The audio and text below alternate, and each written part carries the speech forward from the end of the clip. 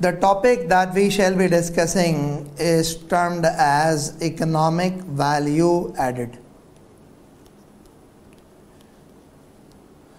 So it is also known as EVA, the economic value added. What is this economic value added? Economic value added is one of the financial performance indicators that actually does tell you that how much value addition has been done for the shareholders. I'll give you brief background about the economic value added so that you could have an idea. Then we will discuss this in detail also.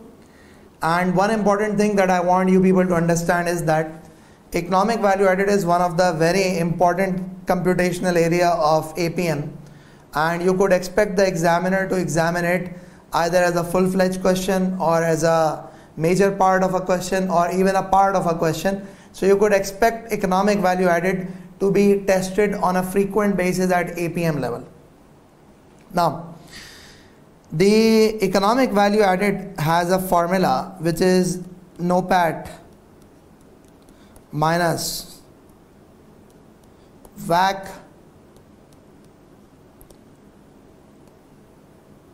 into capital employed.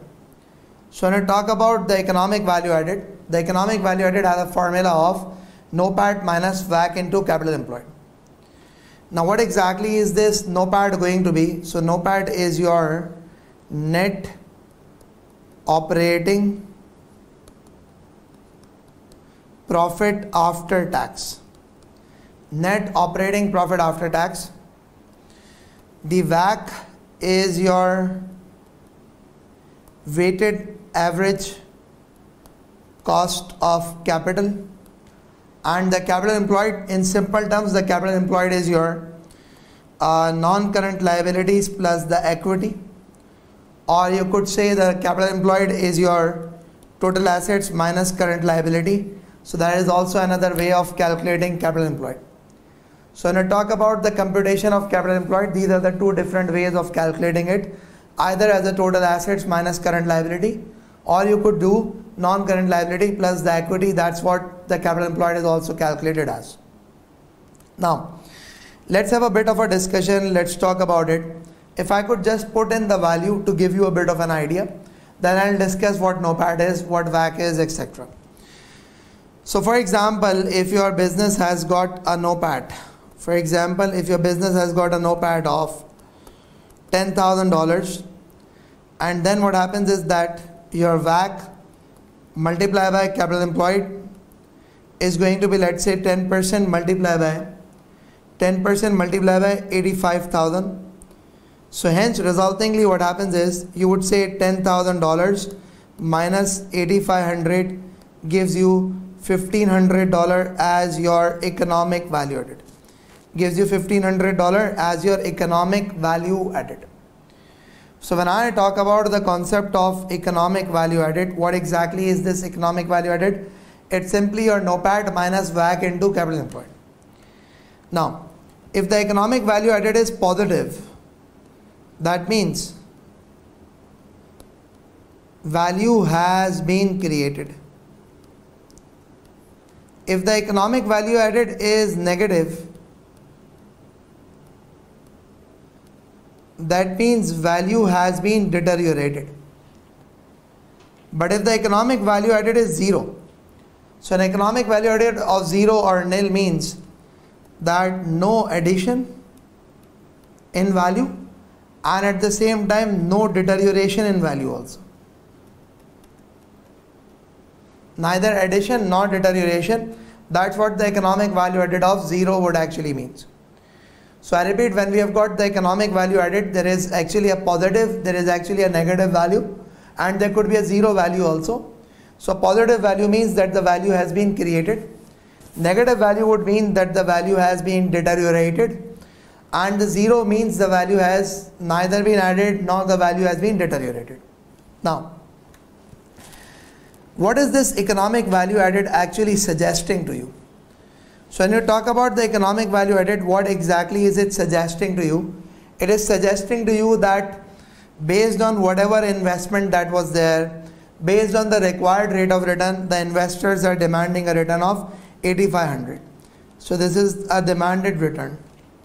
And the business has actually earned 10,000, so there is an excess return that you have generated. So that means when the return is generated over and above the return desired, so that means the value has been created.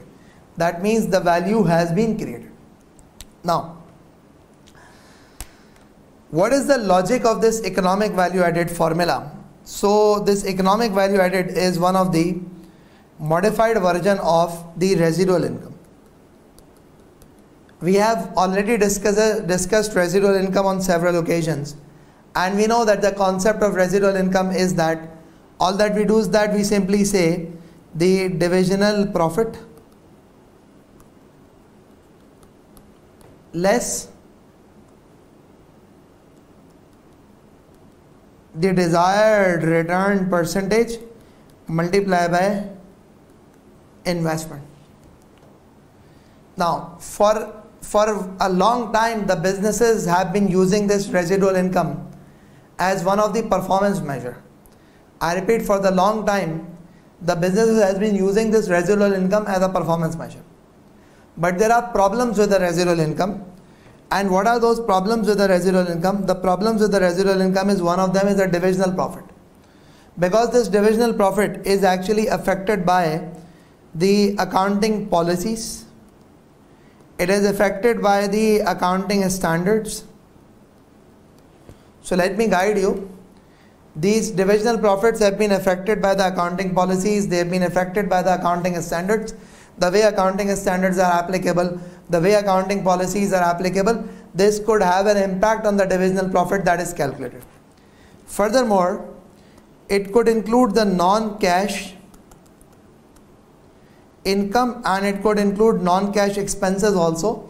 So usually what happens is when we talk about the value creation for the shareholders, the value creation for shareholders is mainly measured using the cash flow based item, the cash based item. So if you use these accounting policy, if you use these accounting standards, so ultimately what happens is that there are these non-cash items, non-cash expenses, they are also included in it, and that is actually a problematic situation. The second one of them is the desired return percentage multiplied by investment. What is it? Desired return percentage multiplied by investment. So another problem is that the desired return may not always be the same as your WACC. I repeat, the desired return may not always be the same as your WACC. Like for example, your desired return may be 12%, but the WACC may be 8%. So the desired return could actually be unrealistic measure also. I repeat, the desired return could actually be an unrealistic measure also.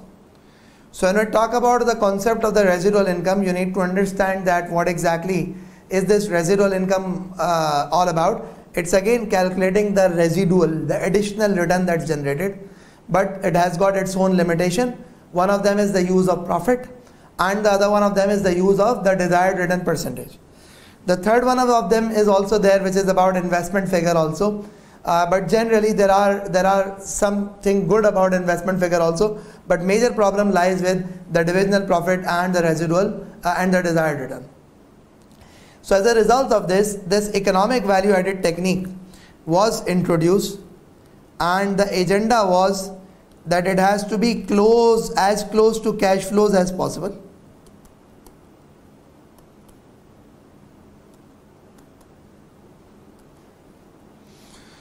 The agenda of this economic value added is it has to be as close to the cash flows as possible. That's number one thing.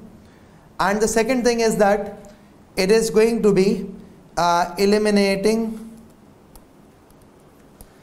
accounting standards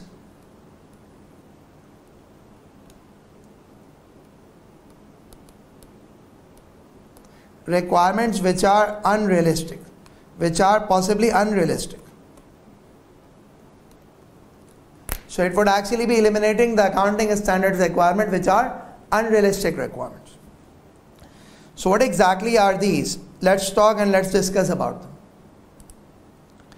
So the first thing with respect to the economic value added is there is one thing that I want you people to understand, a basic concept that we have studied earlier at F9 level also. and that is something you need to understand, which is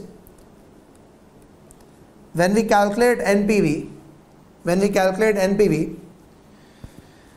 the cash flows that we use, we don't actually deduct the interest from it. We don't deduct interest from it. Why is it that we don't deduct interest from it? The reason being that the interest is incorporated through the WACC. The interest costs are incorporated through the WACC. So when the interest costs are incorporated through the WACC, so resultingly what happens is that the cash flows are already converted to present value. So they are already discounted. So they are already reduced, and the effect of interest is incorporated through this discount rate. So if I incorporate the interest in the cash flows also, so this is actually going to be a double counting. I repeat, if I incorporate the interest through cash flows also, that is going to be double counting. So in order to avoid double counting, what we do is that we ignore the interest in the cash flows, because that's already incorporated through the WACC calculation. Now this is not something of a new concept that I have given to you people. You have already studied this concept on many occasions, but it's just that I wanted to share this concept with you people, so I've shared this concept. Now let's move a bit forward and let's discuss further. So the same concept that you need to be keeping in mind, which is that when you have got this NOPAT minus WACC into capital employed, so the interest cost is already incorporated through this WACC percentage. Through this WACC percentage, the interest cost is already incorporated. So you don't have to incorporate the interest over here in the NOPAT. I repeat, you don't have to incorporate the interest cost here in the NOPAT. Why? Because it's already incorporated through the WACC calculations. Now, let's move a bit forward and let's discuss. So when we talk about the net operating profit after tax,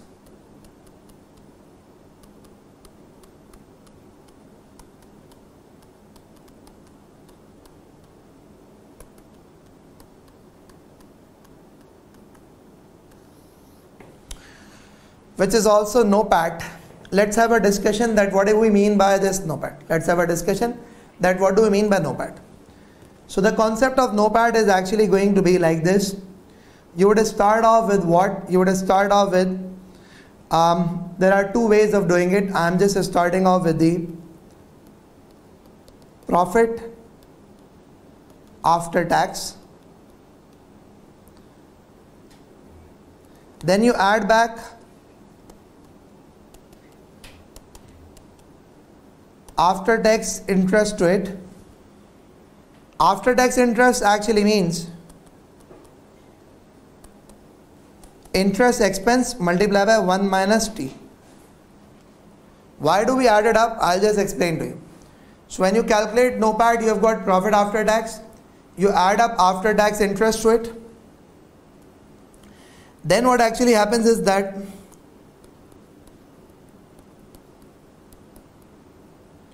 whatever the non-cash expenses are, you add them up. I repeat, whatever the non-cash expenses are, you add them up. The accounting depreciation, non-cash expenses, and additionally non-capitalized expenses are also added up. Then what happens is the accounting depreciation is added. The economic depreciation is deducted, and hence what do you end up getting? You end up getting NOPAT. What do you end up getting? You end up getting NOPAT. So I repeat, what actually happens is, this is something that you would have to keep in mind, which is the profit after tax, add back after tax interest, add non-cash expense, add non-capitalized expenses, add accounting depreciation, less economic depreciation, and then you end up getting no PAT. Now what exactly are they? Let's have a discussion about them. So the first one of them is after tax interest. What is the concept of that? Try to understand. I told you people that what we need to do is that we need to eliminate the effect of interest.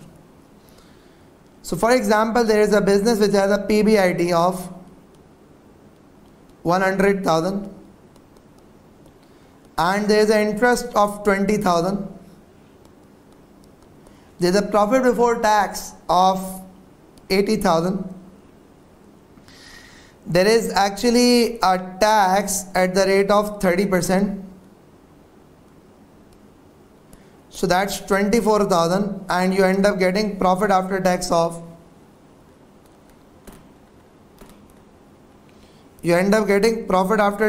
56,000.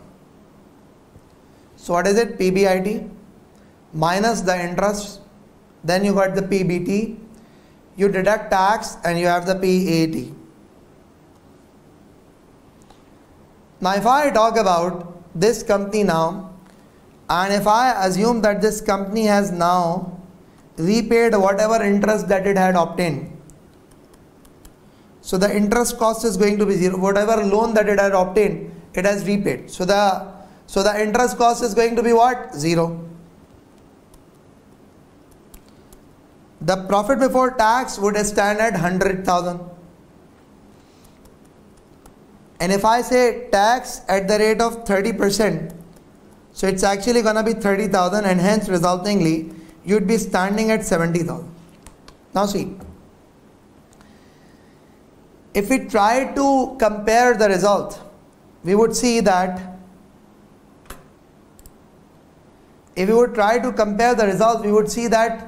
we have actually saved 20,000 of interest. But we have ended up paying 6,000 of extra tax, so resultingly net saving is 14,000. So that means the situation with and without interest would have a net impact of 14,000. Situation with and without interest would have a net impact of 14,000. So in order to make sure, I repeat, in order to make sure that we are doing the correct calculation, what we do is that we start off with a profit after tax which may be 56,000 and then we add up after tax interest. After tax interest is going to be 30,000 multiplied by 1 minus 30%. Sorry, it's 20,000. Multiply 1 minus 30%, so this actually gives you 14,000 and resultingly you would say you're standing at 70,000, which could also be termed as PBIT 1 minus T. So as I told you, we need to eliminate the effect of interest. So in order to eliminate the effect of interest, this is the adjustment that you do. What is the adjustment that you do? You say PBIT, this profit after tax, less the after tax interest. After tax interest is interest multiplied by 1 minus T. After tax interest is interest multiplied by 1 minus T. That's what you do.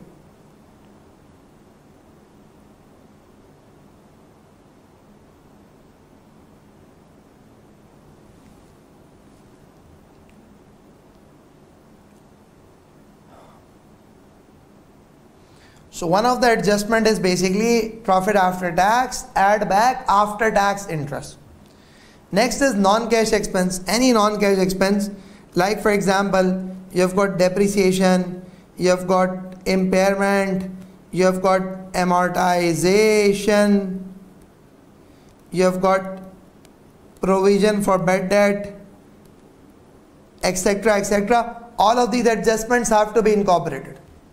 I repeat, all of these adjustments have to be incorporated. Why? Because we need to calculate the cash flows. We need to calculate the NOPAT, which is as close to cash flows as possible. Then non-capitalized expenses. Now let me guide you a bit about it. There are many expenses that IAS 38 does not allow you to capitalize. I repeat, there are many expenses which IAS 38 does not allow you to capitalize. Like for example, what are the expenses? that IS 38 does not allow you to capitalize, like marketing expense, like the expenditure on the brand development, like the research expense. But realistically speaking, if we do discuss, you would agree this thing that these expenditures do give you benefit. If you are doing marketing, people would remember your product for ages, for years and years. That's an impact. Maybe there could be a short-term marketing campaign that might not have an impact, but if there is a generally brand building campaign, that has an impact on the people's minds and brains. So it's illogical to expense it out. So the proponents, the people who advocated this economic value added, they suggested that, look, the economic value added requires, if you want to actually calculate the economic, if you want to calculate economic value added, you got to make sure, I repeat, what do you need to do? You got to make sure that you add back those expenses which you have expensed out just because of the accounting standards requirement. Because accounting standards don't always make sense. We are talking about management accounting. We are not talking about financial reporting. Then whatever the accounting depreciation is, that needs to be added up. What do you mean by accounting depreciation? Now, a very important thing, accounting depreciation added back and the economic depreciation deducted. I want you people to understand this concept because this is a very, very important concept, and you will actually realize that there was a very big concept which you may not have studied till the whole of your life till now. So what is that going to be?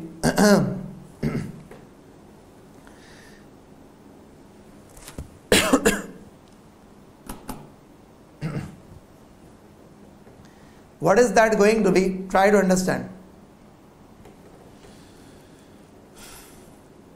There are two different lives. One of them is termed as useful life. The other one of them is termed as economic life. I repeat, there are two different types of lives. One of them is a useful life. The other one of them is termed as the economic life. Useful life and the economic life, the difference is maximum period an asset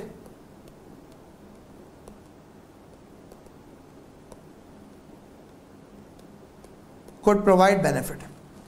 The maximum period for which the asset could provide benefit is termed as economic life. And what's a useful life? The period over which an entity intends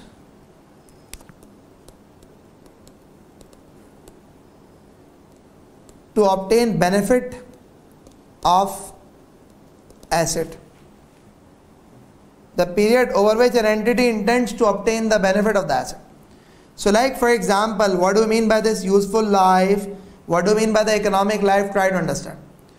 The useful life is going to be what? The useful life is, let's say, if the asset could be used for 10 years, it's economic life.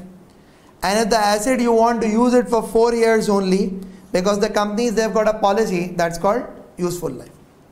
So in accounting, we depreciate the asset over useful life. The proponents of economic value added suggested that, look, if you have bought an asset for 100,000, you depreciate it by $25,000 every year. But realistically speaking, the economic depreciation of that asset is going to be what? 100,000 divided by 10. So this actually gives you 10,000. The economic depreciation has to be 10,000. It should not be 25,000.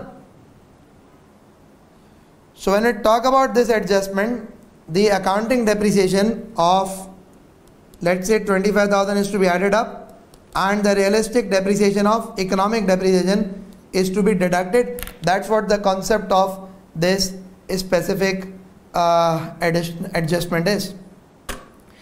So when it comes to the computation of NOPAT, this is how we do it, which is profit after tax, add back after tax interest, add non-cash expense, add non-capitalized expenses, accounting depreciation added up, economic depreciation deducted, and then NOPAT is achieved.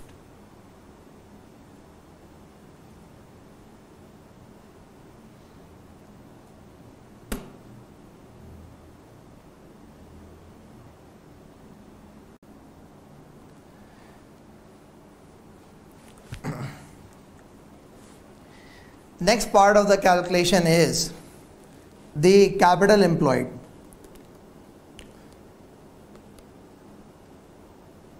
The next part of the calculation is capital employed. There are few things with respect to the capital employed that I want you people to understand. What are those things with respect to capital employed? Let's have a bit of a discussion. Basically what happens is,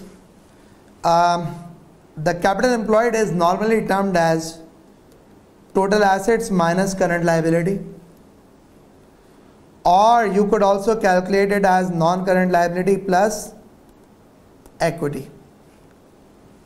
Now, so basically what happens is, when it comes to the economic value added, we use the capital employed, but not just the capital employed, we use adjusted capital employed.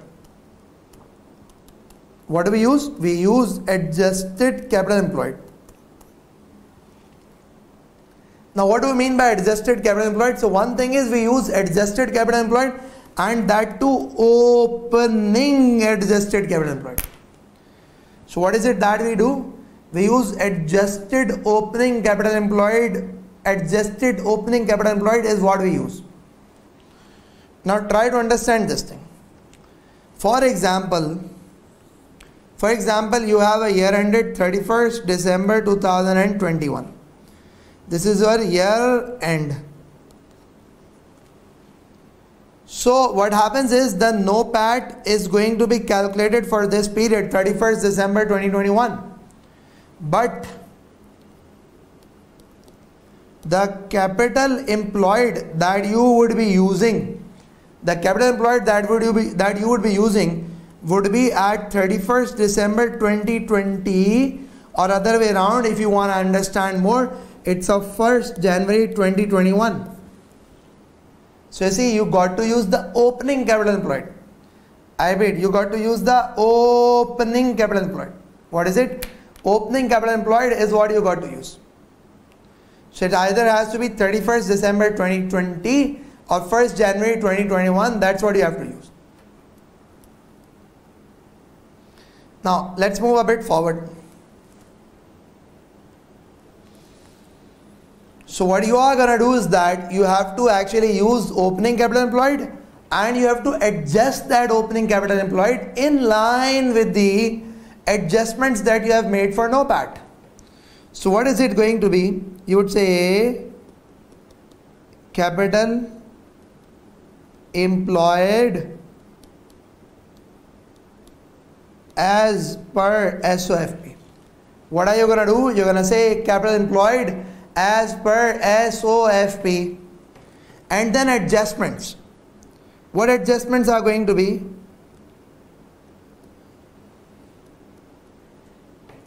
The reason for adjusting the capital employed is that we have adjusted NOPAT.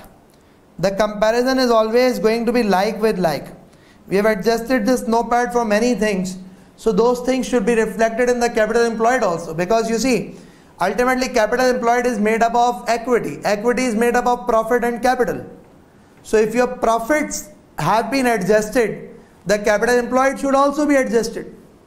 So how do we incorporate these adjustments? Try to understand.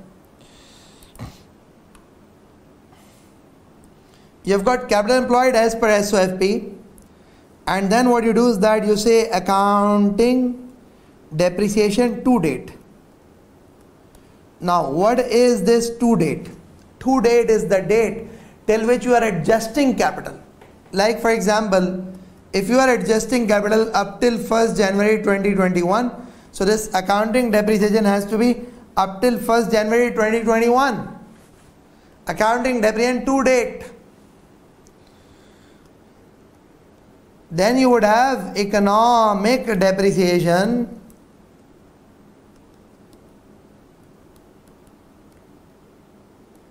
again to date. which is 1st January 2021. So you'll add up accounting depreciation. Why? Because it has always been deducted. So you add it up. You add up to the capital. And then you deduct whatever the economic depreciation is. Then what you do is that the non-cash expenses to date is what you do. Add up. Non-capitalized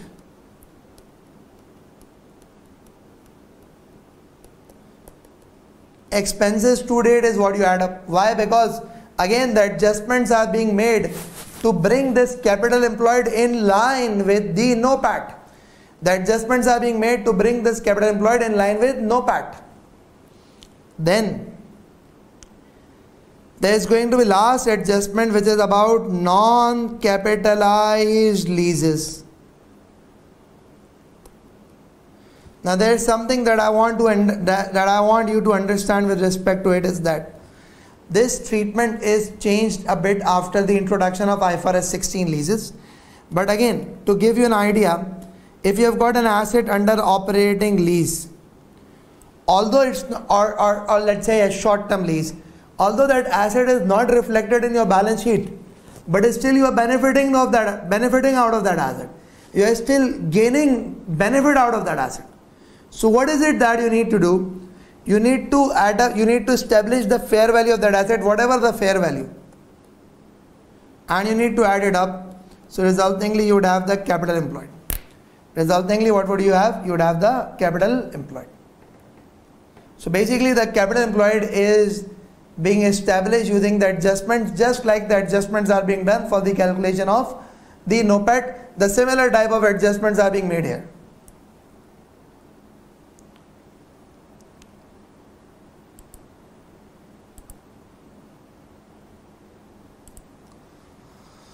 Lastly, there is this WACC calculation, and you would remember this WACC. So I could just write down KE multiplied by E upon E plus D plus KD 1 minus T multiplied by D upon E plus D. So what do you have? You have got KE as cost of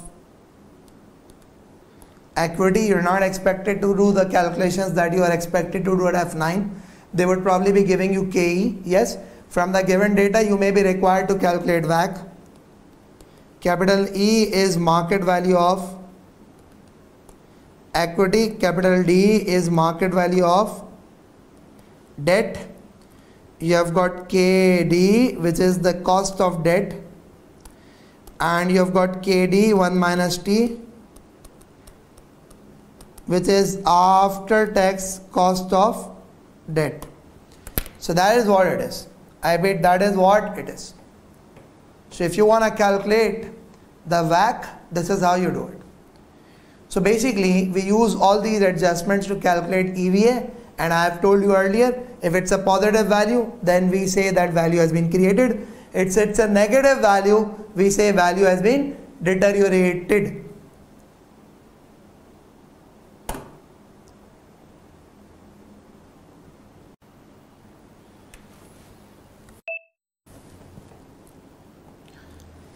We have in front of us this one of the questions, the name of which is gamma group.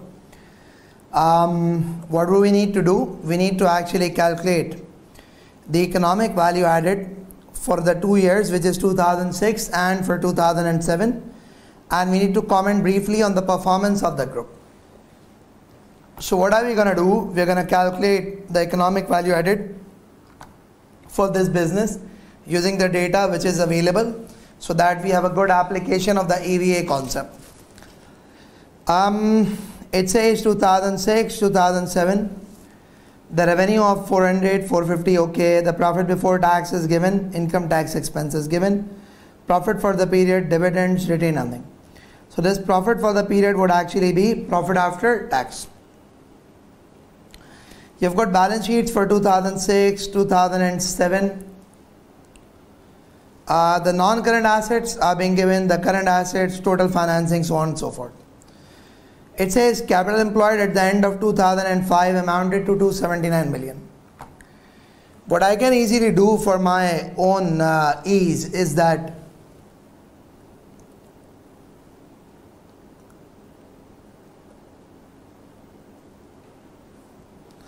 I could do capital employed and I could do NOPAT calculations side by side. I repeat, I could do the capital employed and I could do the NOPAT calculation side by side.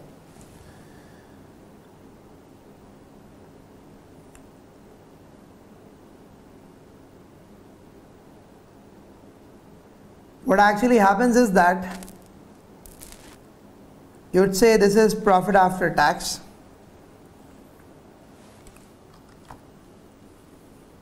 This is for 2006, this is for 2007, this is for 6, this is for 7.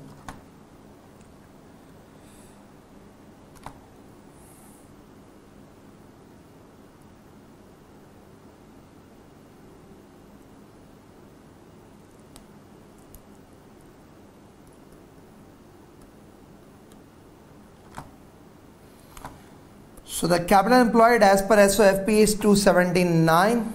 Remember, when we talk about 2006, that means we are talking about 2005 balance. When we talk about 2007, that means we are talking about 2006 balance. That is what we do with respect to capital employed. The Gamma Group had non-capitalized leases. What do we mean by non-capitalized leases? If you could remember, it's just like an operating lease, or you could say short-term lease. So what does it say? It says the Gamma Group has non-capitalized leases valued at 16 million at the end of each of the year 2005 to 2007. But before that, what am I going to do? I'm just mentioning the profit after tax figures. The profit after tax figures are 67 and 82 over here.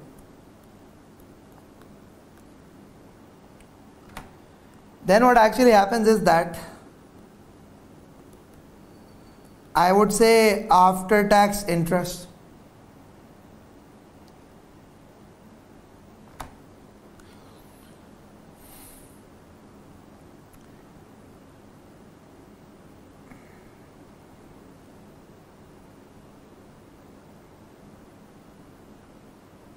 We'll just see what is the after tax interest. There is this non-capitalized leases.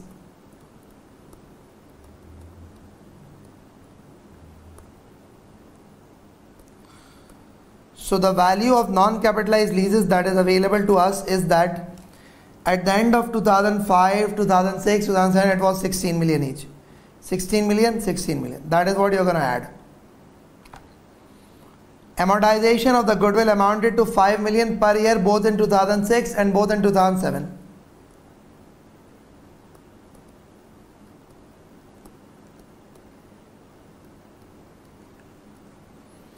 Amortization of goodwill, this is 5 and this is 5. Now what next is there? It says the amount of goodwill written off against reserves on acquisition in years prior to 2006 amounted to 45 million. Now what we are going to do is that we are going to say this is 45 and this is 50. Why? 45 previously and then 5 million for the current year. That's what the adjustment is going to be. The group's pre-tax cost is this. Okay, so we have got the rate of taxation also, and although there is no interest available, so we just need to go about it like this. Economic depreciation amounted to 40 million in 6 and 45 million in 7. These amounts were equal to depreciation used for tax purpose and depreciation charge in income statement. So what happens is the accounting depreciation and the economic depreciation would be the same. So there is actually going to be no change in this. If you just want to add it up, you can do it.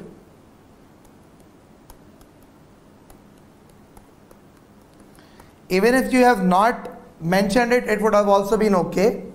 Even if you would have not mentioned them, it would have also been okay. Next is that it says interest payable amounted to 6 million in both 6 and 7. So we've got the after tax interest, which is 6 into 1 minus 30%, 4.2. So it's actually going to be 4.2, 4.2. Then what actually happens is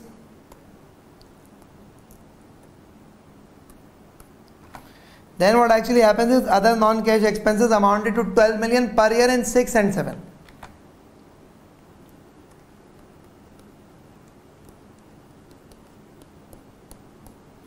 Non-cash expenses amounted to 12 million in both the years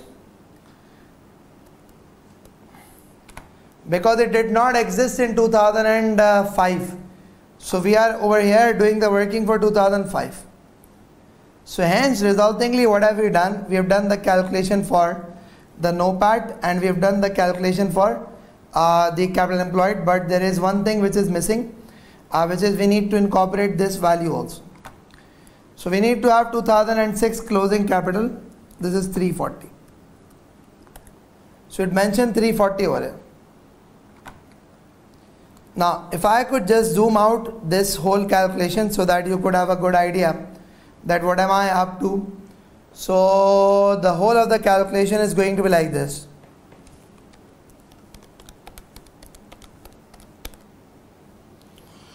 Okay, this is gonna be 340.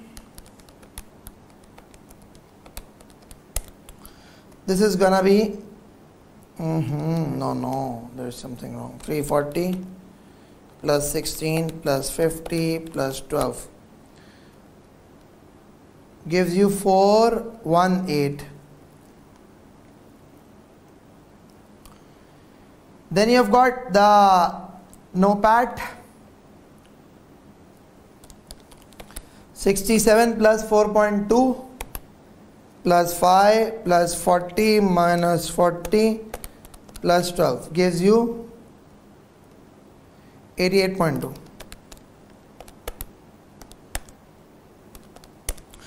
And this is 103.2. So what have we got? We have got the values of NOPAT, we have got the values of capital employed, we have got these values now. If I could just zoom it back in again. So we have these values. Now, what is it that we need to do? We need to do the workings for the WACC. When we need to do the working for the WACC, how exactly is it going to be done? So this is relevant, this is relevant, this is relevant, and this is relevant. Okay, now see, we'll assume that the capital structure, the target capital structure would prevail. So 2006, it's gonna be 16% into 50% plus the cost of debt, which is 10%, multiply 1 minus tax, multiply by 50%. And then for 2007 it has to be 18% into 50% plus 10% into 1 minus 0.3 multiply by 50%. If I try to calculate the WACC, what am I gonna get?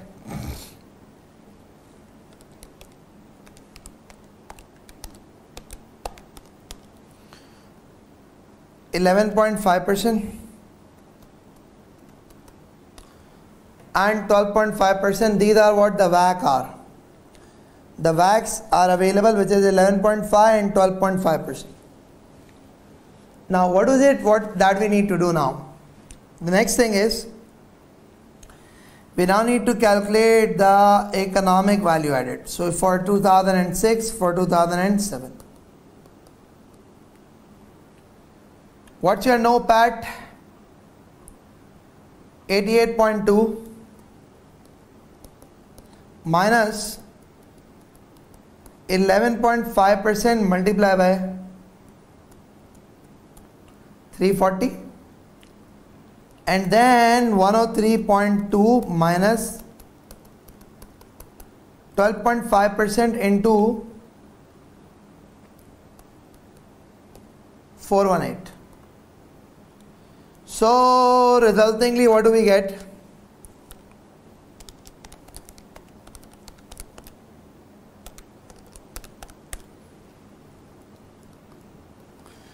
$49.1 million is the economic value added for 2006.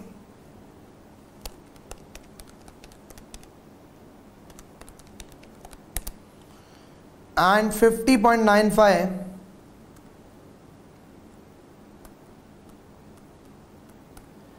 is the value for 2007. Now what is it indicating? What is it suggesting? This is indicating, this is suggesting to us that,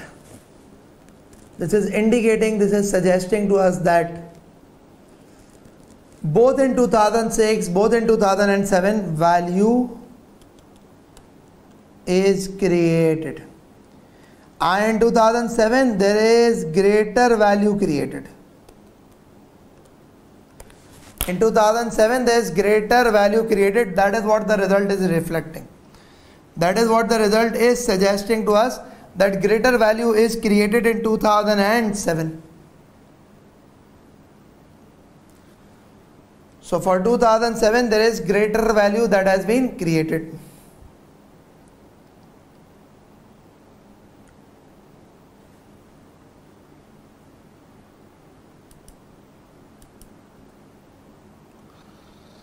So what we have done is, we have actually gone through this question, the name of which was Gamma Group, and we have actually calculated the economic value added for this specific question.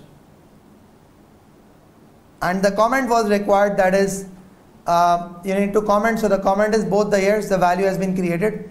In 1 year more value was created, in another year the lesser value was created.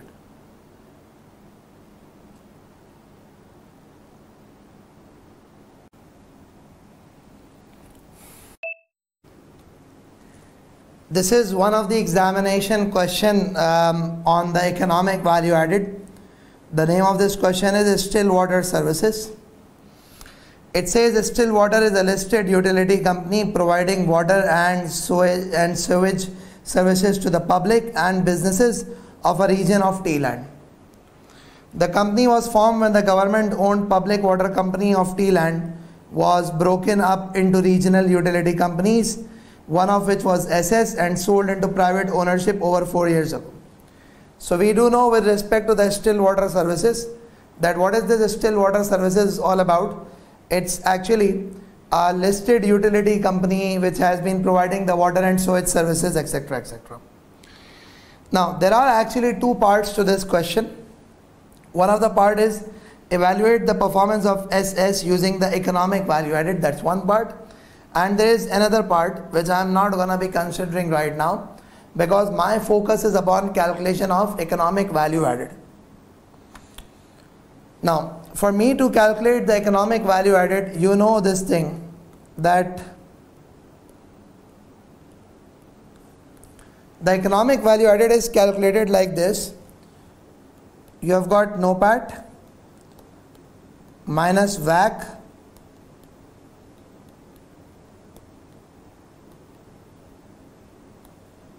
multiplied by the capital employed. There is NOPAT minus WACC into capital employed. So if I talk about the NOPAT,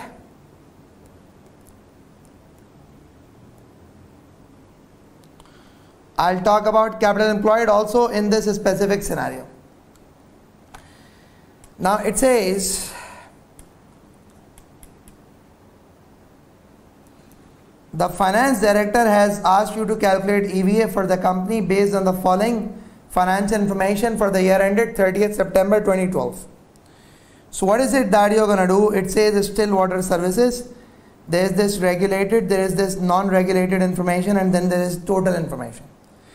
Revenue is being given, operating cost, operating profit, financial charges means interest, profit before tax, tax, profit after tax, and then you have got capital employed, etc., etc., measured from public accounts, measured by regulators, so on and so forth.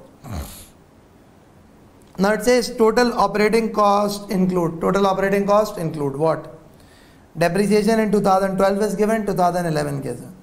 Provision for doubtful debt, R&D, other non-cash items. Economic depreciation is assessed to be 83 million in 2012, and it includes any appropriate amortization adjustments also.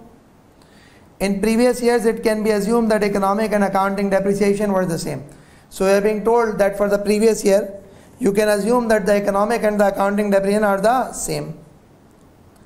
It says tax is the cash paid in the current year, which is 9 million. and an adjustment of 0.5 million for deferred tax. We're going to be talking about that also.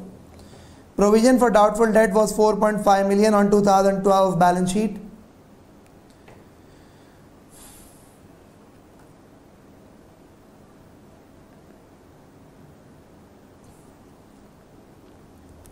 So 2012 balance sheet would actually means it's actually a closing provision for debt. Then R&D is not capitalized in the accounts. I repeat, the R&D is not capitalized in the accounts. It relates to new project that will be developed over 5 years and is expected to be of long-term benefit to the company. 2012 is the first year of this project. Cost of capital for the equity is this, debt for this, gearing is this and this. Now I'll do the easy thing first, which is to calculate the weighted average cost of capital for this question. So I'll actually be assuming that, okay, this is gearing already. So what do we have? Is the tax rate given somewhere? Because it's a pre-tax rate. So yes, the tax rate is 25%. So I would say WACC is equivalent to cost of equity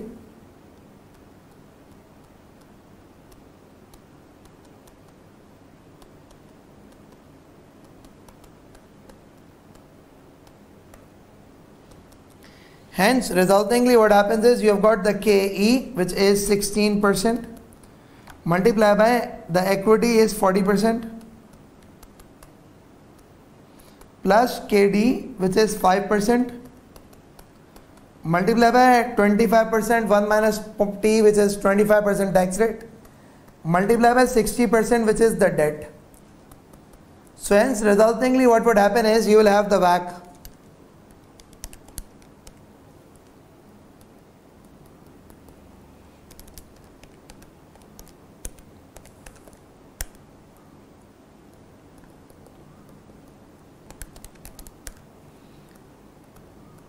Hence the WACC is gonna be 8.65%.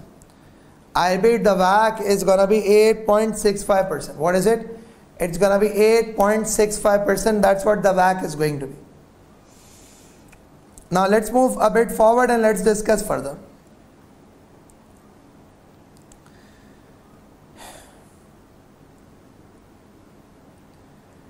The revenue is given, operating cost is given, operating profit is given, finance charges is given, profit before tax, then tax at the rate of 25% and so on and so forth. The profit after tax is 35.5. What I'll do is that I will actually start off with this profit after tax of 35.5.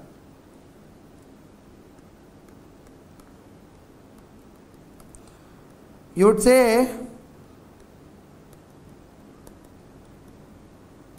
add back after tax interest to it. There is an interest of 23.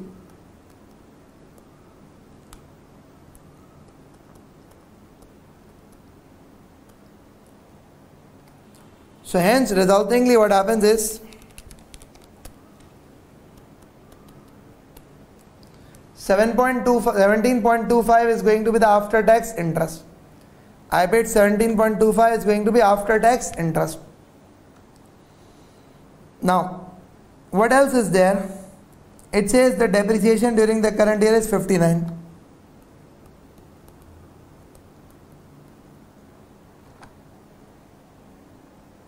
I'll write down the capital employed also. You do know that the opening capital employed is going to be taken.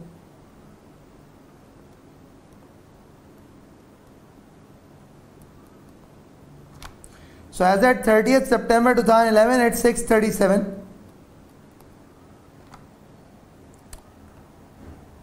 Then what actually happens is we have got this depreciation of 59, the provision for bad debt of 2,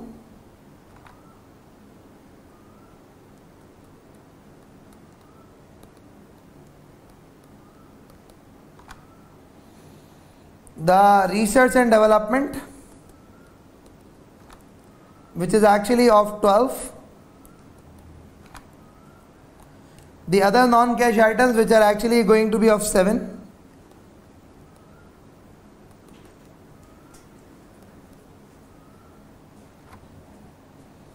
It says economic depreciation is assessed to be 83.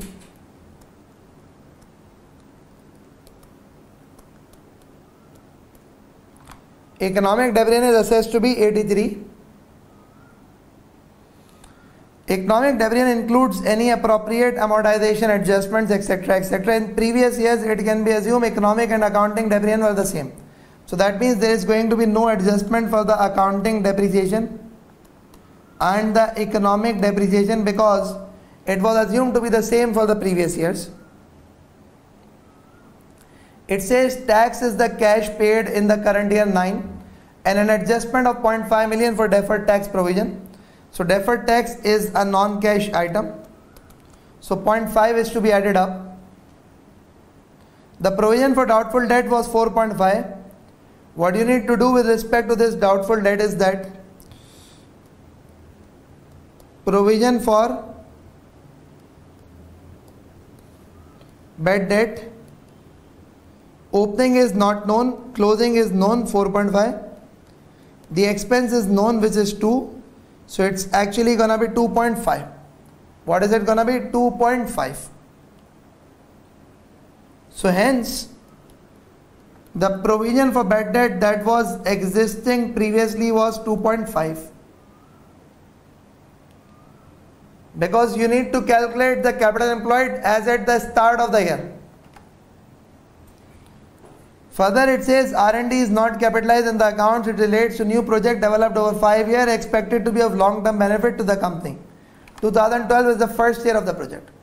So if this is the first year of the project, it's actually going to be like this. It's actually going to be like this. 639.5. So if I try to calculate the adjustments over here, I could just see that no further adjustment required. So resultingly what happens is we need to have this calculation now. So it actually turns out to be what? 35.5 plus 17.25 plus 59 plus 2 plus 12 plus 7 minus 83 plus 0.5. So that is actually going to be 50.25. 50.25. Now, the economic value added is going to be what? 50.25 minus the WACC, which is 8.65% into 60.25.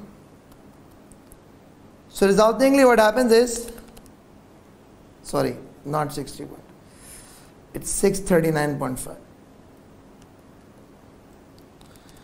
639.5 into 8.65%.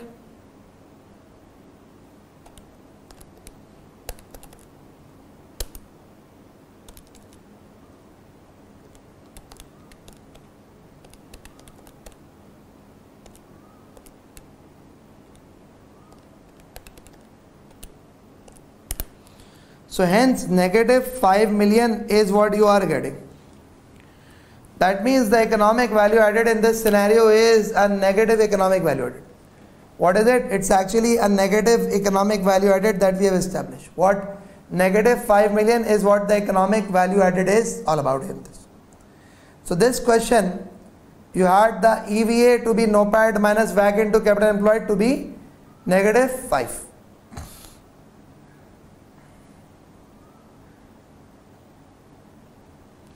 So what have we done? We have actually gone through this question, which is about the economic value added calculation. I have not gone through another part of the question because my agenda right now is to go through the economic value added to the max.